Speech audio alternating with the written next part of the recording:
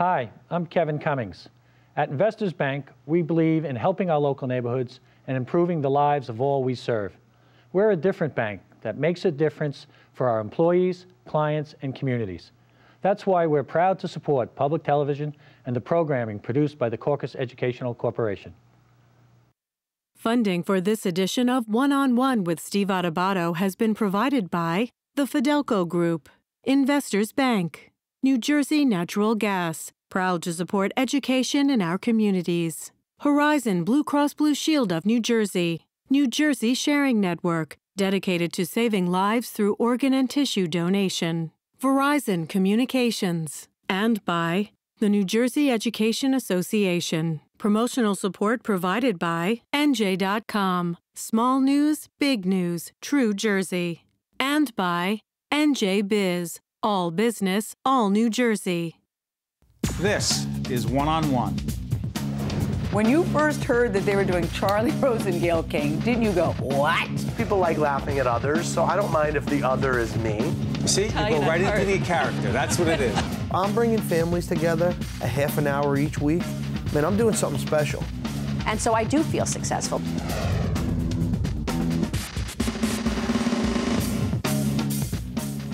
Welcome to One-on-One. It is my pleasure to introduce for the first time on One-on-One Dr. Lisa Tank, Chief of the Division of Geriatrics, Hackensack University Medical Center. Good to see you, Doctor. Good to see you too, Steve. I should tell folks, full disclosure, I've done some executive leadership and communication coaching at Hackensack, and I've talked to you in the past and worked with you.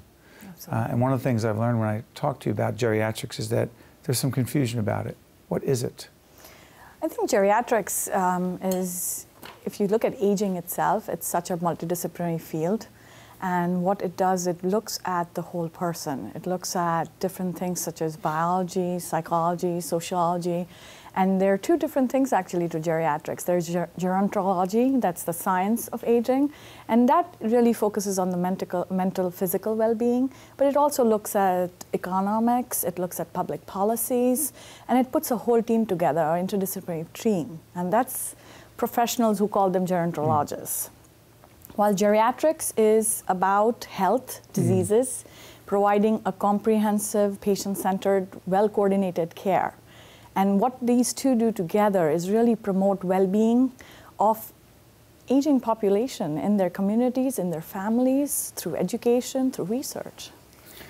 Doctor, let's talk, and again, in some of these conversations I had with you off air, I've been fascinated by, I've talked to you about the fact that, like millions of other Americans, my sisters and I deal with issues that our parents are dealing with. And I'm struck by how common it is. And we know what the issues our parents have. What are the most common issues, health-related issues that older people are dealing with? I think the most common issues initially, I think if you look at patients and their families, is to really first get rid of the misconceptions of aging. What are they? And I think the most common misconception is that chronological age means physical age, or things like if you get older, you're going to get frail.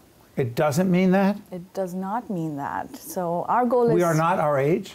We are what we feel inside and what our mind is. So. Hold on, I'm going to write this down. Are you saying that, I'm going to get this straight. Yes. Are you saying that, I'm going to play this out, someone who is 75, right, but in their head feels 64, whatever that means, because they exercise, and right, someone who is actually younger chronologically can feel and act much older. Absolutely. And therefore, quality of life. Quality of life and your goals and your dreams. All the things that you set out to do are very related to your mental and physical well-being. So you have to think, believe, and work towards those things. Devil's advocate. What about if someone says, well, that's great, doctor, but my attitude about aging is a product of my physical health, and if I'm experiencing arthritis, if I'm experiencing certain ailments that are slowing me down, I can't do these things. You want me to have a younger, positive attitude? I can't, because look at my condition, which is a product of age. Absolutely. And those are the patients we work with, and we start way early on. And it's almost a philosophy like stitch in time. So yes, arthritis is going to come with the joints getting older, But there are things you can do to delay those, to keep those knees and joints nimble, such as different types of exercises. Thinking of always exercising in 4 formats. Talk about that. So one is endurance, really getting those lungs and your cardiovascular system moving, such as walking briskly or mowing the lawn or swimming. Second is flexibility, that keeps you limber. Just think about it. If you're flexible, you're going to be able to bend down, tie your shoelaces. Third is strengthening and resistance, that builds muscles, that gives you, protects your balance, gives you some strength, and that's going to help you, let's say, practically carry your groceries up the flight of stairs. And the fourth is balance, because balance is so important. It prevents falls. How common are falls among people who are older? It is very common. Actually, the CDC states that there'll be 30% of people over 70 and over sometimes having falls that lead to major injuries, especially head injuries, falls and fractures. We had that in our family. It was stunning. It was, and it shouldn't have been stunning because it is so common. Right. Some of it's avoidable? As I always tell my patients, there are some things that are under your control, so take control. Especially your environment within your home. Yeah. Keep it safe. Avoid loose rugs. Keep enough lighting. You know, have your grab bars. If you had a magic wand, keep everything on one floor. That would help. Well, you know, just stay on that without disclosing too much. In our home, one of the things we missed with a very important family member to us was when the fall happened, our family member did not have a bar. Because, you know, going to the bathroom in the middle of the night, did not have the bar to grab, number one. And number two, on the corners of the end table, we did not put any of those rubber corners. And his head hit the corner, and then it was not good. We can control that. Yes, we can't can. Control whether he falls or not, but if, in fact, it happens, we can minimize the damage, right? Absolutely. And as you said to the point, what can you control? Even things of why you would fall are controllable. So that's why it's so important to see a geriatrician who looks at all your medications. You know, most of the time when people get up too fast, all the blood pools down to your legs. And if you're on multiple medications, your blood pressure is going to drop and you are going to get lightheaded. So all these little factors usually tie in. You've also told me before, and I want you to share this now, how important it is to stay socially active. Absolutely. Socially active keeps that brain agile. So you have your physical health by exercise, but you have your mental health. Stimulating that brain by staying around people, your friends, people who have common interests. Laughing is a great way to keep young. And what does that have to do with dealing with getting older in a better way? I think if you look at humans in general, we are social. So staying isolated does what it does. It really slows down your brain synapses and the memory. It also affects your mood. When you're around people that bring you joy, or hobbies and interests that bring you joy, that's going to really trigger those synapses and also going to release your own hormones that keep you happy and motivated. Since we're talking about the brain, yes. One of the other obvious issues I have to bring up deals with Alzheimer's, dementia. By the way, which is which? So Alzheimer's is a type of dementia. Got it. There are different types of dementia, and Alzheimer's is one of them. And as far as we know right now, it's related to inflammatory changes and plaques that get deposited in your brain. No cure. Right now, no cure, but the goal is the same way. You prevent heart disease, you prevent strokes, control that blood pressure, control those sugars if you're diabetic, exercise, get that blood flowing. What does that have to do with dealing with dementia? What it does, it really still helps your brain to stay agile with memory, because really what dementia does, it slows your ability to learn new things. And the brain is very simple. You don't use it, you lose it. It's the same thing if you have to practice things. So if you retire and now you do not have, you know, structure to your day, or you don't have any goals that are set, and you don't have a purpose, you do notice that there is slowing down of memory. There is slowing down of ability to learn new things. So these are very important things. Again, bring it back to keep that brain active, keep that body active by exercising, and set some goals.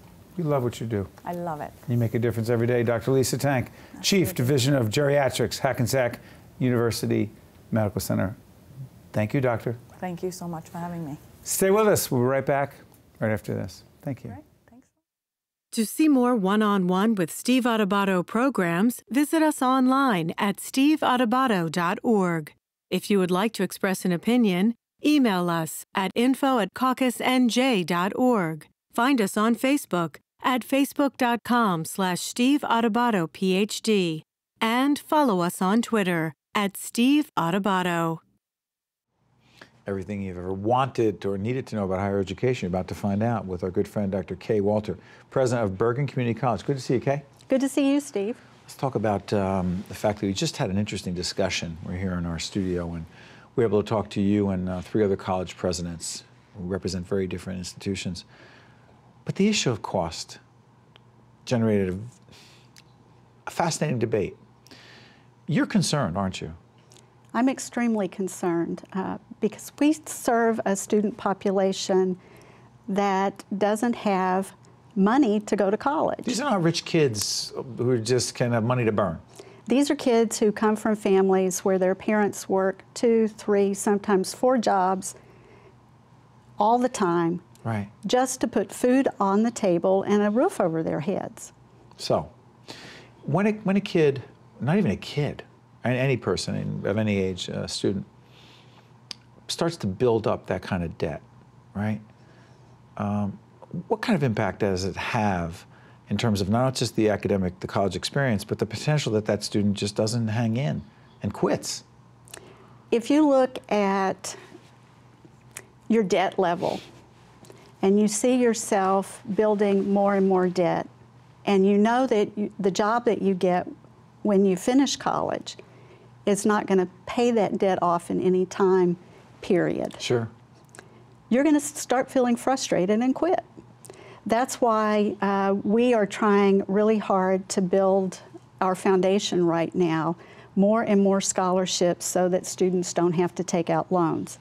So they're either able to go to college with financial aid, right, or with a scholarship from our foundation, because we are very concerned about the debt level of our students. But the other part of that that's important is you mentioned, you know, the whole idea of I'm here to learn, but I'm also here to increase the odds that I'll be able to compete in a very competitive job market, you know?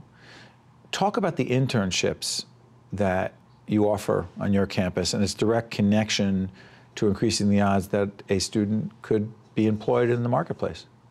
I'll give you a really good example of an internship program that we have just started with Hackensack Medical Center, the John Thayer Cancer Center, right, to be exact.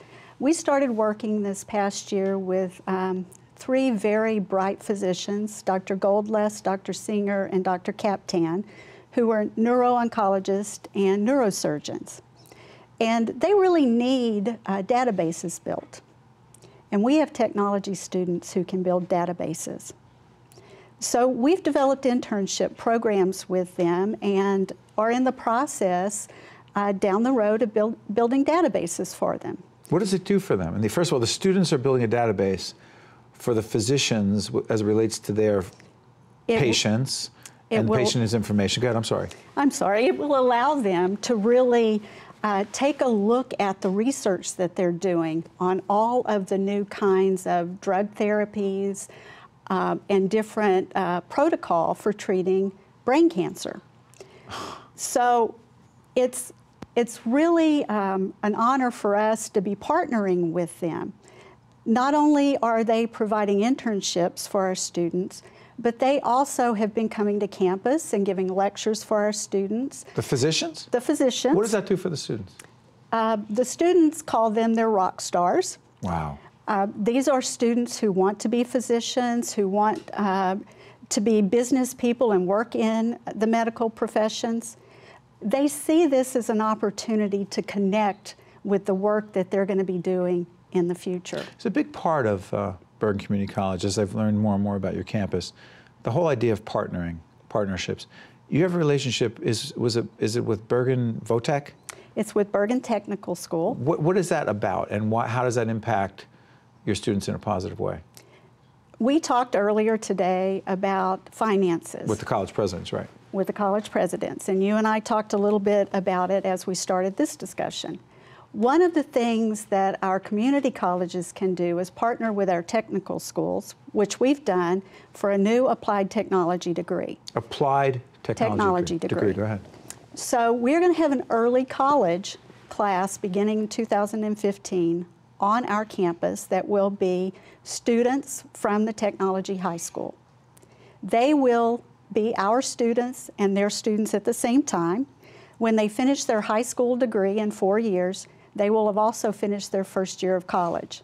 Our faculty and their faculty will be co-teaching classes together and supporting these students so that financially they're going to have a year of college paid for when they finish, and they'll only have a year left to go to finish their associate's degree. Kaye, does it come down to the fact that college, whether it's a 2-year institution or a 4-year institution, that the entire college experience at your place and others, particularly at your place for this conversation, requires that an institution of higher learning goes outside of its walls and partners with healthcare systems like you described at Hackensack or Bergen, Votech, and obviously others, that you can't just say it's all here on campus. It doesn't work that way.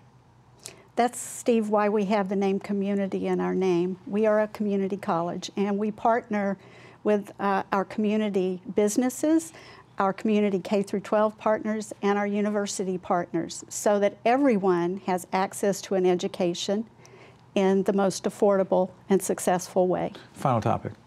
The whole question of readiness, student readiness, we also talked about in that College President's Roundtable. I want to delve into this a little bit more in the time we have with you.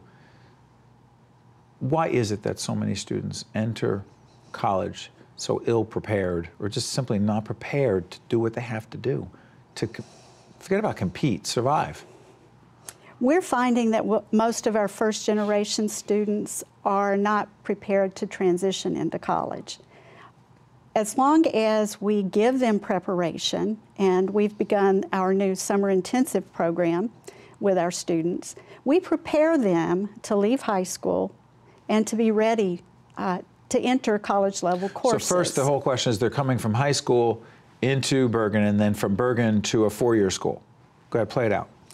So when they finish high school, if they're at risk, we put them in our summer intensive program. What do you do with them? We do all sorts of things. We have volunteers from the community again who come in and assist us. We have mentors for the students. We teach them study skills. We prepare them to take placement tests. We teach them about how they learn, whether they're an auditory learner, whether they like kinesthesis, whether they would prefer just to take an online class and be happy doing that. It sounds like there's survival skills for higher education. Well, of course there are.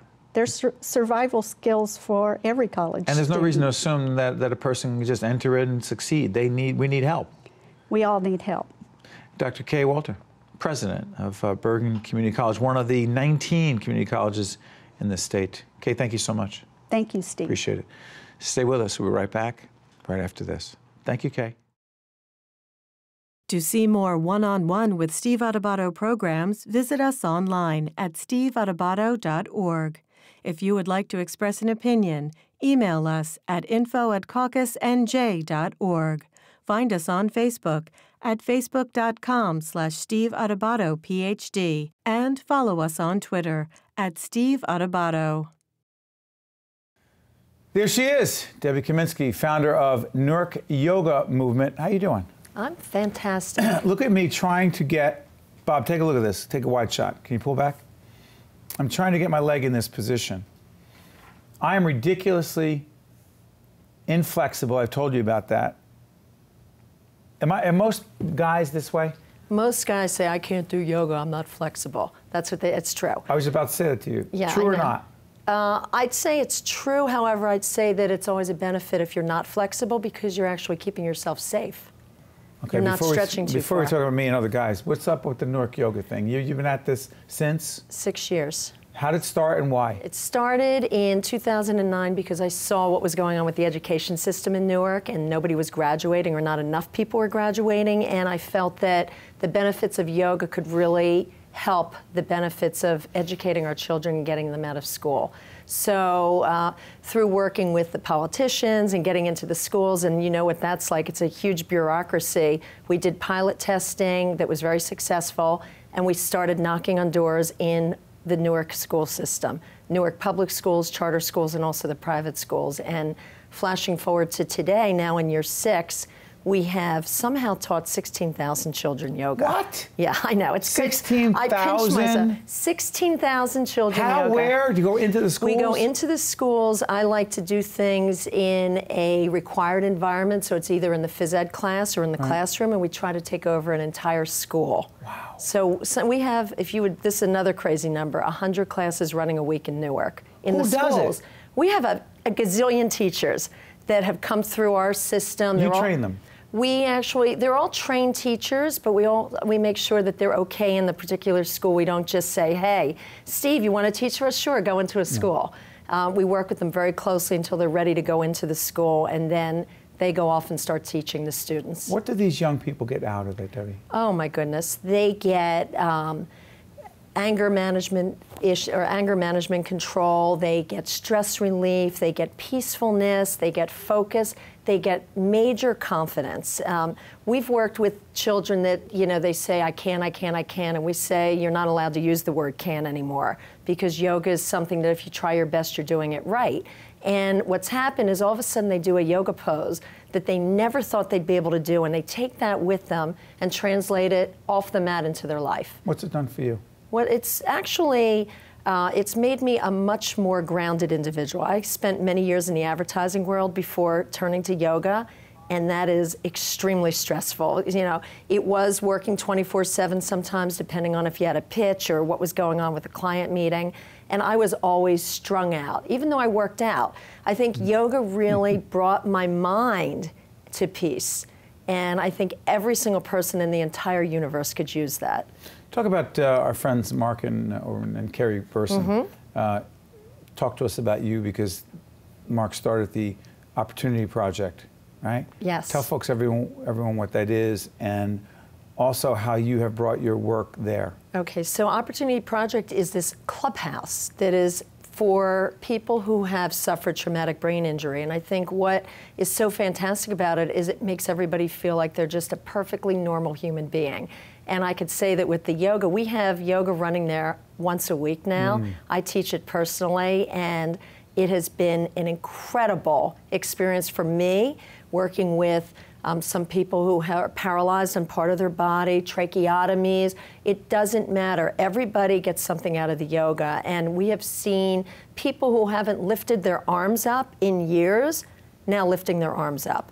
Because yoga is something that, if it really gets into your mind, it really helps you look at things in a positive way versus in that negative way, cultivating positivity. How much, Debbie, is the reaction? It's interesting. I've mentioned to you, I've tried it a couple of times, many times actually, and I wanted to be open to it, right? Without getting too into the details. But then I was like, you know, it's not for me. I don't know if I stayed with it long enough, and now I go to this flexibility trainer who's been great with me. Right. But I also, for the most part, I was uncomfortable being with a group of other people and being the one who couldn't do the poses. Right. So I actually, we have that happen a lot. I'd say more with adults, or when we're in the school system, if it's children that are maybe much bigger children than everybody else. And we say over and over again, if you try your best, you're doing it right. Yoga is something that is an individual thing. It is not. You don't win anything. You win nothing. There's no competition. You win by trying your best. That's what you do. You get it right by trying your best, because you get the benefits right away. If you just started breathing in the yoga kind of way for less than a minute, you're going to all of a sudden start firing up the, you know, acids in your brain, and everything's going to shift in a positive way. Actually, believe it or not, because I learned something about yoga, I'm actually breathing that way right now. because there's that breathing, that deeper breathing. That the ujjayi breathing? Yeah. Yeah. It actually does calm me down. Yeah, Why? it does, because does it mess with your brain? It does. It messes with your brain. There's actually, the cortisol levels can be reduced and the GABA levels can be increased. What? And, yeah, they have. It came out of Boston Medical School. It's amazing. And the GABA levels is what really makes somebody too anxious or depressed. And so if you can increase them, you now create a sense of calm. Got about a minute and a half left. Can you do this for me? Yeah, I don't know sure. if I'm ever going back permanently, but can you do this? I've got a bunch of PBS or public television spots I'm supposed to do after this. Long day. We've been taping for 8, 9 hours. I'm a little stressed. Right. But before I do these other things, can you show me a couple things as we go out to the... Can we do this? Can we do this, guys? Bob Morris, our director, and Sure. Jen won't be mad at me, our producer. You want to do it right here? Yeah. Okay, so the first thing, we'll do 2 things. We have less than a minute. Let's do 2 things. So let's put your hands on your thighs. Take a deep breath in through your nose. Feel your side ribs expand, and then exhale, sink your bottom back so you feel like you're sitting on an invisible chair. Yes. And now inhale, open your chest. This is called cow pose. If you were a kindergartner, we'd have you moo. And then exhale, round your spine. So that's just working your back right now. And then inhale, open your spine, open your heart. Exhale, round your spine. What's that doing for me? Wow, that's working your back. Yeah, wow. And then inhale, stand up tall. So when you have a closed heart, it actually goes right to lower back pain. Wow, it's just open. When you open I've been sitting all day, and it just opened it up. All right, let's try the forward bend and see if we can straighten out those hamstrings. We're not doing downward dog? No, we're not going to do downward dog. I just wanted to say downward dog. Okay, good. I have a client that calls it a dirty dog, but we won't go there. Don't do that. Okay. It's public television. Inhale, what's your wrong arms with up. you? It's just dirty. Inhale your arms up overhead. Okay, got all right. Now, lead with that chest that you open. Exhale, fold forward, bend your knees, plant your hands on the floor, and then let your head go. And now keep pressing your hands. Inhale, straighten your legs a little. Keep your hands flat on the floor. Yes. Keep breathing. Steve, can you see me, Steve Barcy? Yeah. Keep breathing. Deep breath in, deep breath out, and then slowly inhale. Come all the way up, all the way up. Bring your hands right to your heart. We always end everything with the word namaste. Namaste. I Boy, see you think the I don't good remember in you. these things? I see the good in you. You see the good in me. We see the good in each other. Thank you. Namaste. This is Debbie. One-on-One with Steve Adubato has been a production of the Caucus Educational Corporation, celebrating over 25 years of broadcast excellence. Funding for this edition of One-on-One with Steve Adubato has been provided by the Fidelco Group, Investors Bank, New Jersey Natural Gas, Horizon Blue Cross Blue Shield of New Jersey, New Jersey Sharing Network, Verizon Communications, and by the New Jersey Education Association. Transportation provided by Airbrook Limousine, serving the metropolitan New York, New Jersey area. Hi, I'm Eric. You might see me as an ordinary person, but I've been living with a brain injury for nearly 2 years. One of my struggles is short-term memory loss. At Opportunity Project, I'm given hope and support, and I've gained my confidence back through the job placement program. Despite my challenges, I have a reason to keep improving. Today, even though life has changed me, I believe that anything is possible. If you have a brain injury, you don't have to face your road to recovery alone.